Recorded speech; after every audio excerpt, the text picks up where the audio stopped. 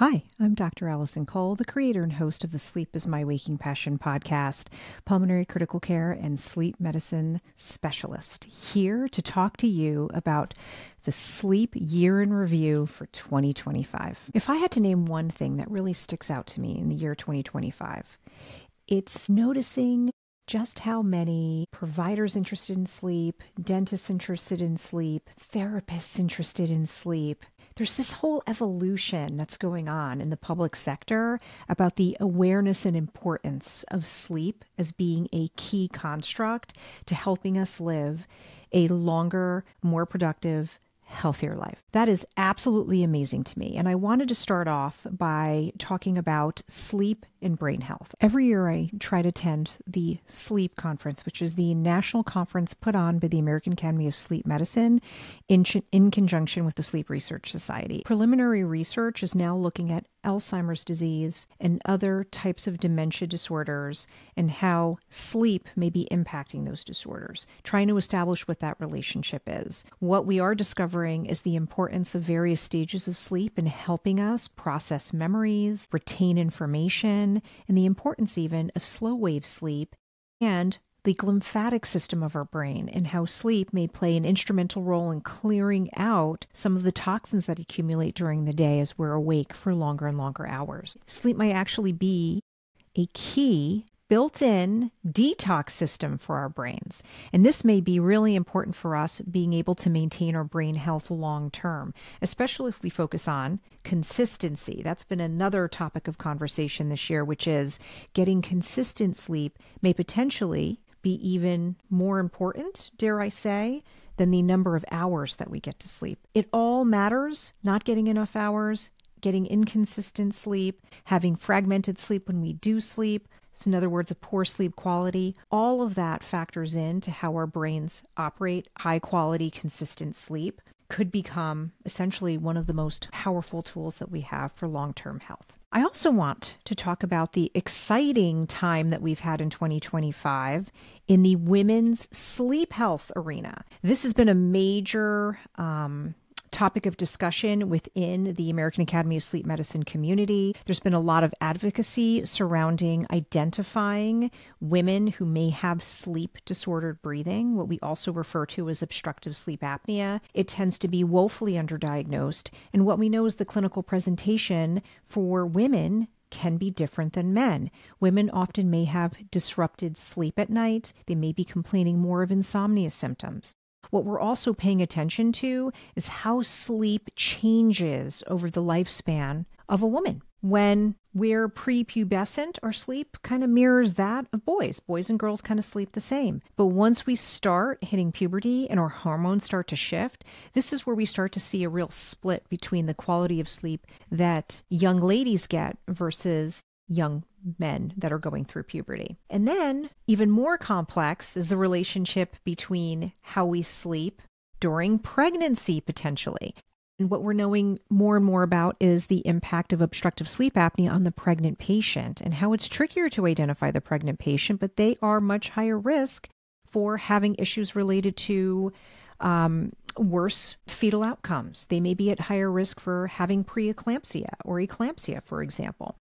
So there can be some serious health risks, both mom and baby, that are slowly but surely being further studied, further elucidated, and further emphasized, which is wonderful to see. The other aspect that's really important is just knowing that as we hit perimenopause, ladies are going to become an increased risk for having sleep apnea because estrogen and progesterone, those hormones actually protect the airway. They help to stabilize the upper airway. And as our hormones fluctuate and eventually decline, we start to see a substantial increase in the risk of obstructive sleep apnea for women. So the fact that we're linking hormones to what could happen with our airway and emphasizing the importance of not just living with insomnia and bad sleep as we get older, but saying, how can we be more open-minded about our choices? Hormone replacement therapy may be a much more appropriate option for women than we used to discuss. I also want to touch base on kids, teens, and even folks that are doing shift work. What do they all have in common? Well, in the United States especially, but this is not a problem that's just a USA problem. It's a world problem. These are the populations that are highly vulnerable to the effects of chronic sleep deprivation, and they happen to be the most sleep deprived. Kids going to school very early, out of sync with their natural circadian rhythm, which as we get to be teenagers tends to get delayed, where we want to stay up later and sleep in later. Making kids go to high school when it is still dark outside, getting on a bus, some people 6:30 in the morning, is not aligned with a teenager's circadian rhythm. Shift workers, we know, may be at increased risk for things like cancer. They may gain weight. They're more likely to have motor vehicle accidents. And a lot of that has to do with the fact that it is very difficult to work all day or all night out of sync with your natural circadian rhythm. Understanding that these are inextricably linked, to see that we're discussing these topics even in government when it comes to later school start times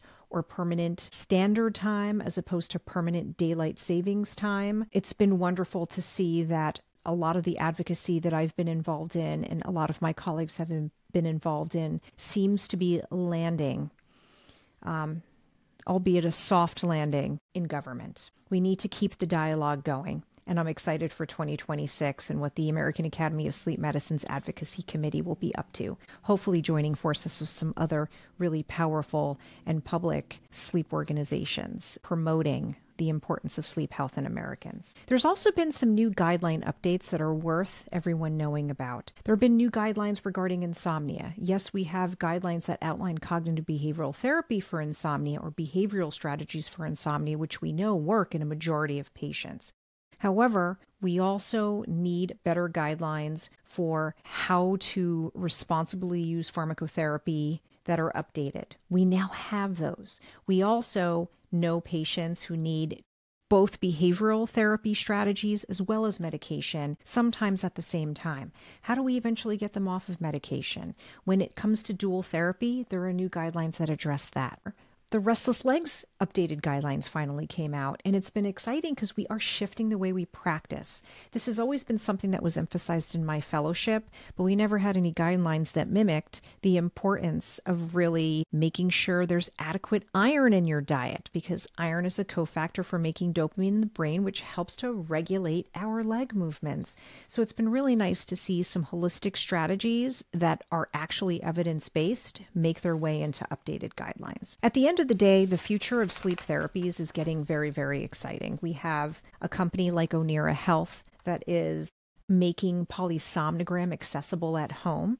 I'm also seeing more and more people start to embrace multi-night sleep testing, which we know is better than single night testing for sleep apnea. And I am hoping to see that make its way into mainstream practice. There are also very exciting avenues in research that are going on in rare disease, specifically narcolepsy type 1 that classically presents with excessive daytime sleepiness, sleep paralysis, peri-sleep hallucinations, what we call hypnagogic or hypnopompic hallucinations, as well as cataplexy, which is a very misunderstood aspect of type 1 narcolepsy.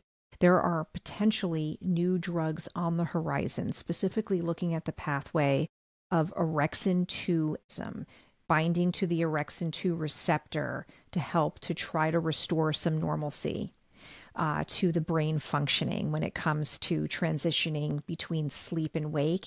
I'm going to be very curious to see where the future goes in 2026 in rare disease and sleep. The other exciting news in less rare disease, which is obstructive sleep apnea, a very common, one of the top 3 common sleep disorders that we deal with here in the United States. ApneaMed now has a product that they are actively going to be publishing phase 3 results for. And their product is really 2 medications in one. And the idea behind these medications is that they synergistically help to stimulate upper airway muscle tone. So taking a pill to increase upper airway muscle tone to actually treat obstructive sleep apnea may become a reality in 2026.